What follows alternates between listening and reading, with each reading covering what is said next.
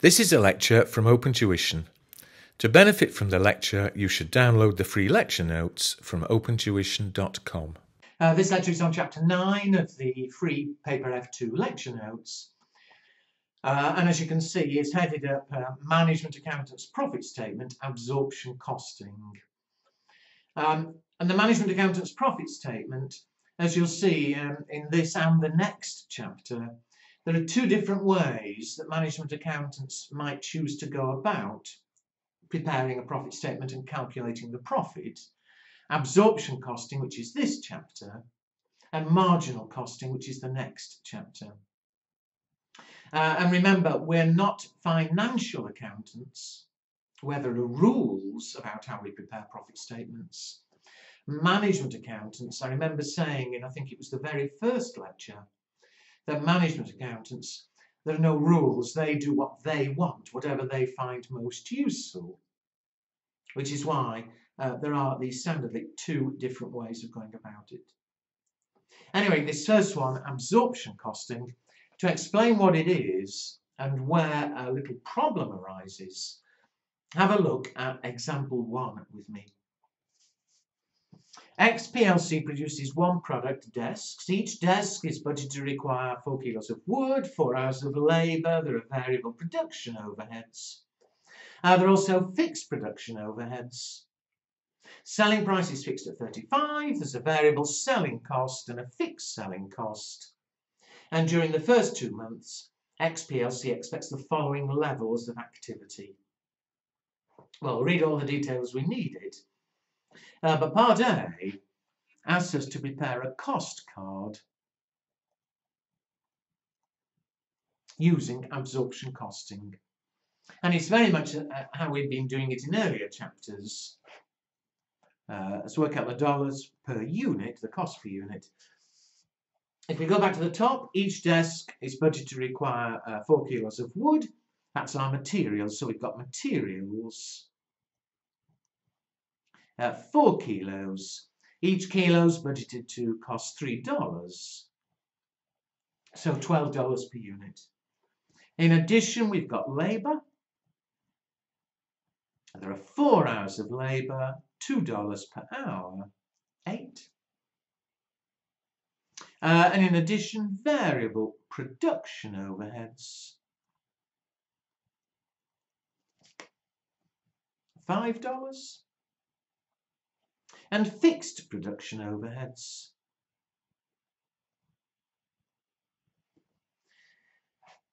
we're going to need to absorb the budget at 20,000 a month. On average, we expect to produce 10,000 units a month. So the simplest absorption you could hope for, 20,000 overheads, on average 10,000 units. And so the production overhead's $2 a unit, giving a total production cost of $27 per unit. Note that we're only bringing in production costs. In the cost card, we only ever bring in production costs. There are other costs mentioned further down, variable selling cost, a fixed selling cost. In exams, they're not usually there anyway, but although they will affect the profit ultimately, they're not part of the cost card. The cost card is only ever looking at the cost of production. That 27 is known as the full cost or the absorption cost.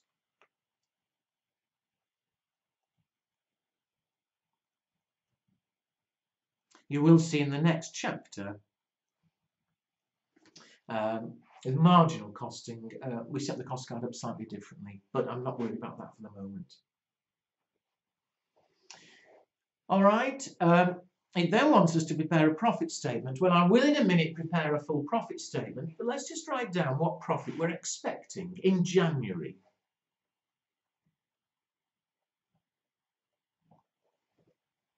The budgeted profit, surely.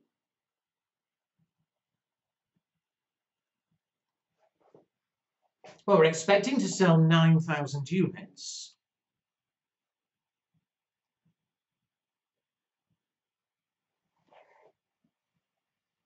How much profit per unit do we expect to make?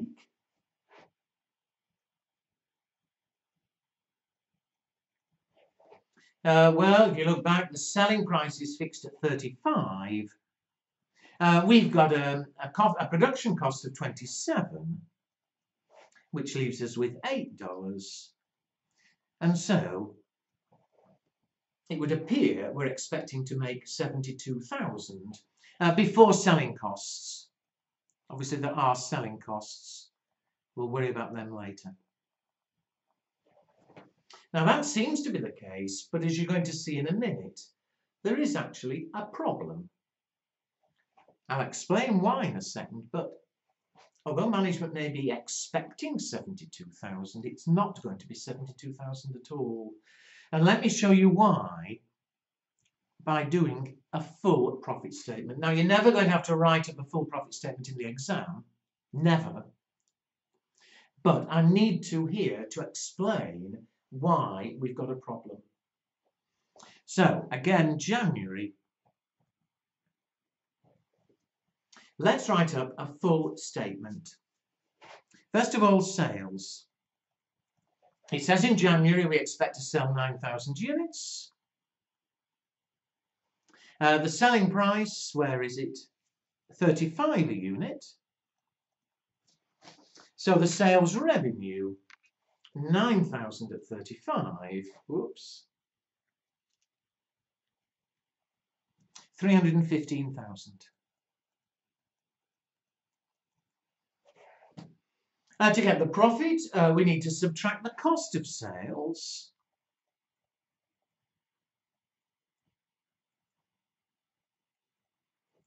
And to get the cost of the 9,000 sold, we'll take the cost of the 11,000 we produced, less the closing inventory. Because obviously if you produce 11 and only sell 9, you have a closing inventory of 2,000. So first of all, production, which remember is 11,000 units.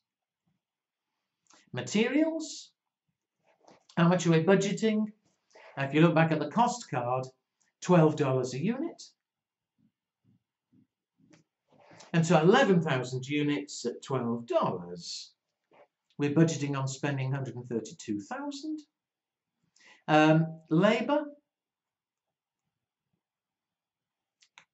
Sorry, I'm doing them in a line. Labour, we're budgeting on, what was it? I think it was $8 a unit. So 11,000 units, 88,000. Variable overheads, they were $5 a unit. So 11,000 at 5 is 55,000. And fixed overheads. In our cost card, we had $2 a unit. 11,000 at $2 is 22,000. Now, you already may be starting to worry about something, but for the moment, be patient with me. I will explain. But be clear where all those figures have come from. We produced 11,000 units, and I've simply taken the unit cost from the cost card. And as a result, I've got a total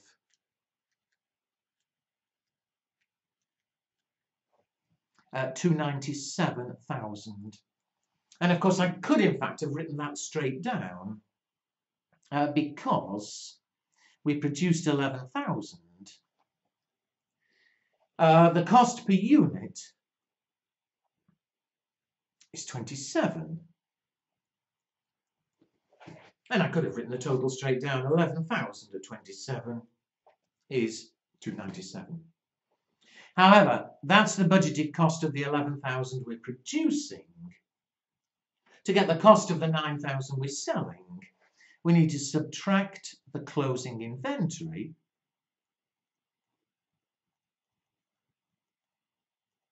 And as I said earlier, if we produce 11,000 and only sell 9,000, with closing inventory of 2,000 units, the cost per unit is $27, so a total of 54,000, leaving us with 243,000 as the cost of what we actually sold. And so what's the budgeted profit so far? Remember, there are some selling costs which I'll bring in later, but the budgeted profit, 315 less 243, 72,000.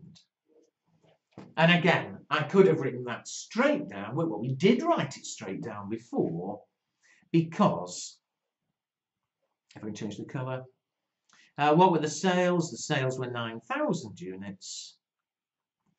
And the budgeted profit per unit, selling price 35, cost 27, $8.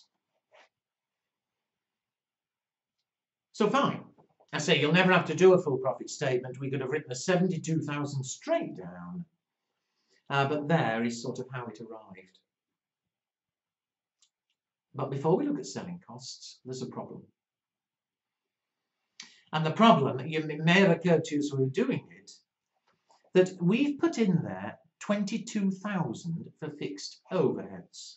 And you can see how I got the figure, 11,000 units produced, $2 a unit from the cost card, 22,000.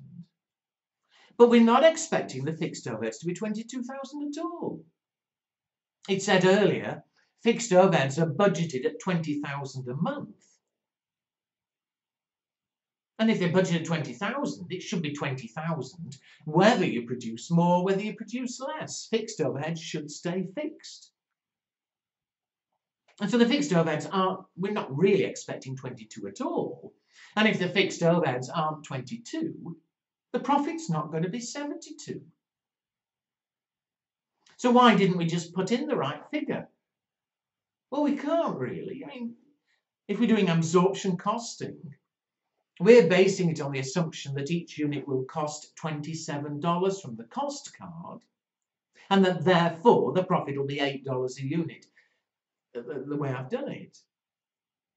But we can't leave it at 72. We're going to need then an adjustment to correct it. We need an adjustment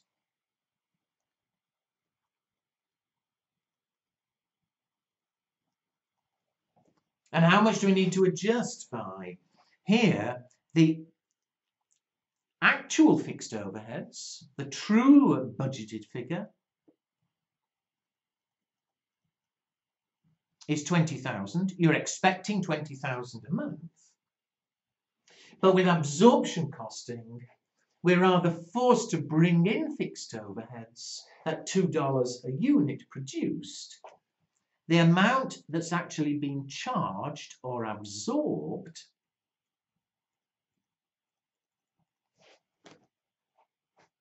the amount we've currently charged or absorbed in that profit statement is 22,000.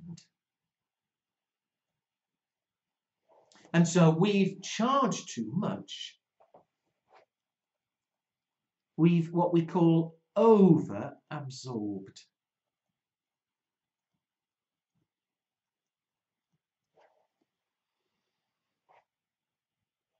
And so what should the profit be before we bring in these selling costs? We had 72, but we charged in the statement 22,000 for fixed overheads.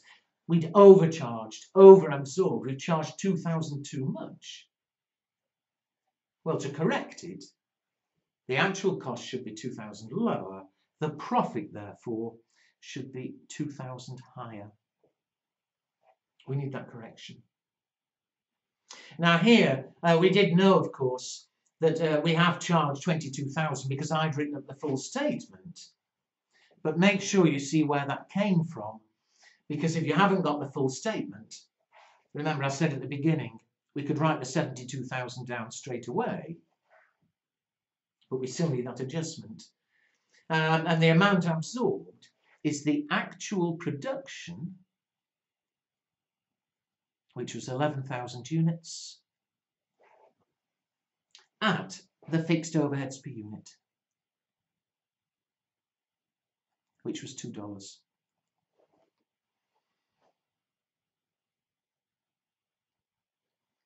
We've corrected it. We get 72,000 based on the standard profit of $8 a unit.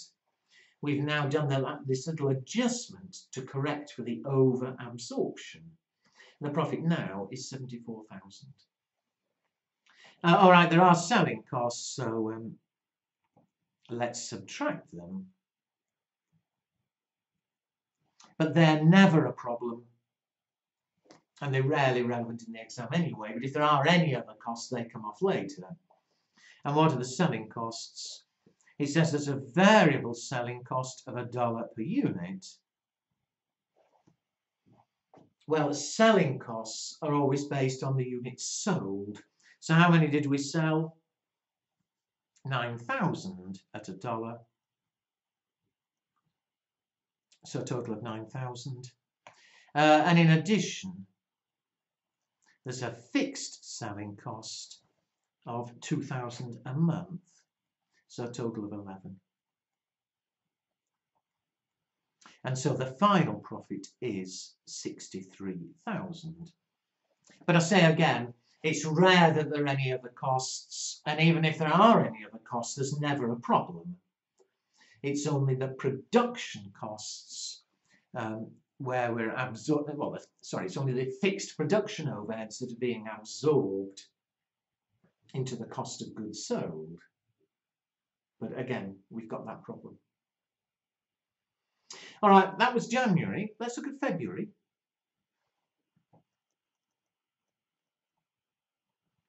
And this time, I'm not going to write up a full profit statement. If you want to, have a go and you'll find an answer at the back.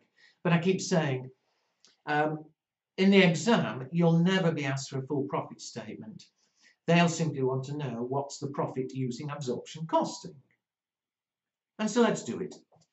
In February, we produced 9,500 units. We sold 11,500. And do remember, there were already 2,000 units in inventory at the end of January. So we started February with 2,000, produced another 9,500, gave us 11,500, which we sold. How much profit are you expecting? Well, the sales are 11,500. The standard profit per unit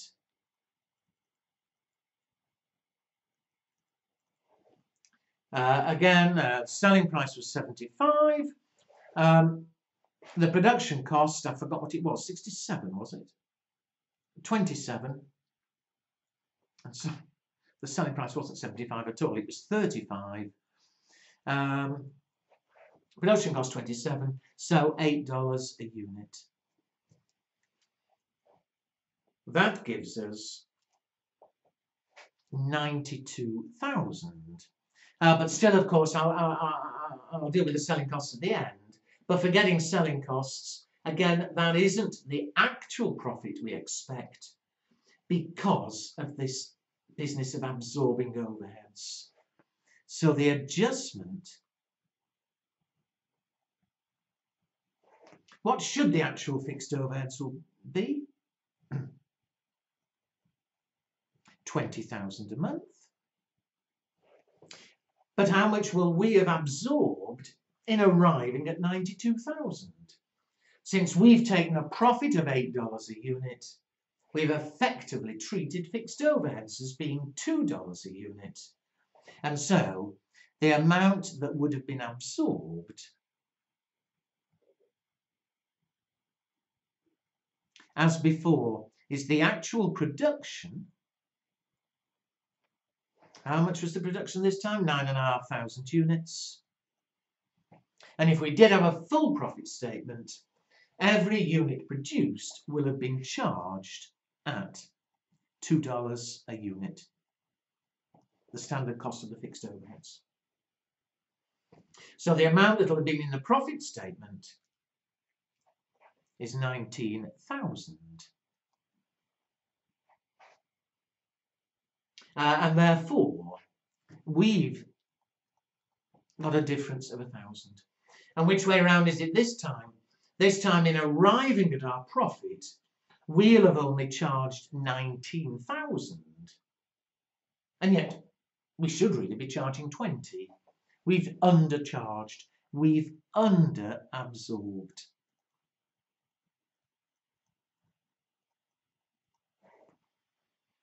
And if you've undercharged, what's going to happen when we correct the profit? In arriving at 92, we've only charged 19, and we should have charged 20. We should have charged an extra 1,000. And so charging an extra 1,000 will reduce the profit to 91. Now again, I will subtract the selling costs, but they're never a problem. But do make sure you've got that. I've kept saying you'll never be required to produce the full statement. It's easy to work out the 92,000. I hope I've got it right. 88. Yes, I have. You know, it's units sold at standard profit. But it's working out this adjustment for the under or over absorption of the fixed overheads. And if you're at all unsure, write up a full profit statement for February, just the way I did for January. Have a go, check with the answer, and check that the fixed overheads in it will be 19, but this should be 20. We need to adjust by 1,000. For completeness, obviously, I will subtract the selling costs. The variable cost, again, is always, it's a selling cost based on the number sold.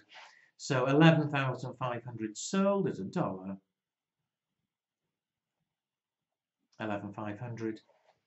The fixed selling cost is 2,000 a month.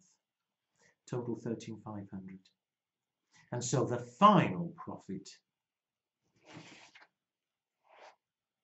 91,000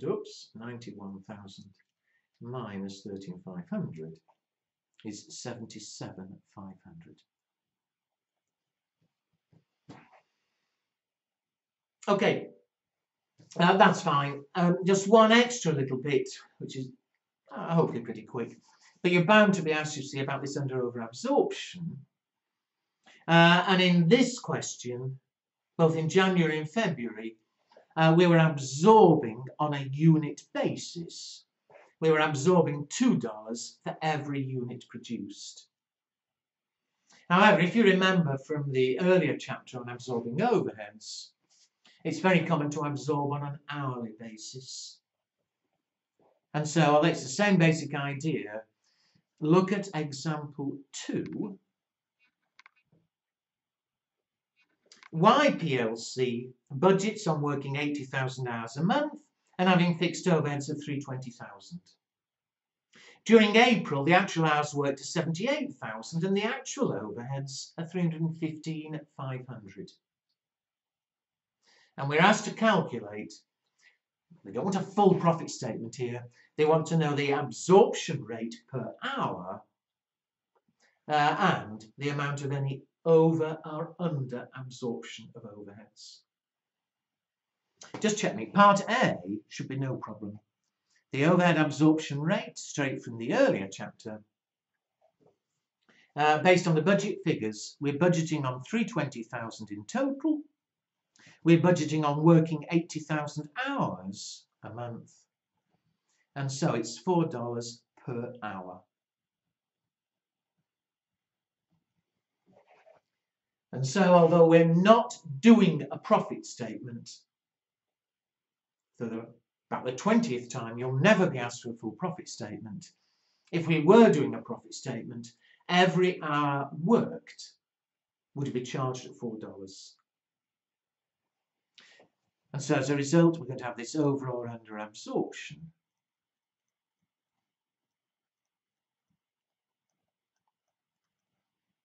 What are the actual fixed overheads? 315,500.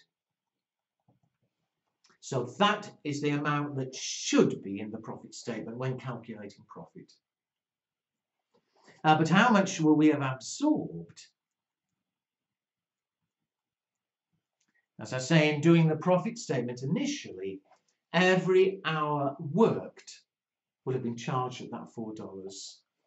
So the actual hours worked, how many? 78,000. What's the absorption rate per hour? We just worked out $4. And so in the profit statement, there'll be 78,000 times 4, 312,000. So 312 is what we'll have charged in arriving at the profit. We should have charged 315,500. So there's an under absorption of the difference of 3,500. Now that would be the end of the question. There's a nice little 2-mark multiple choice.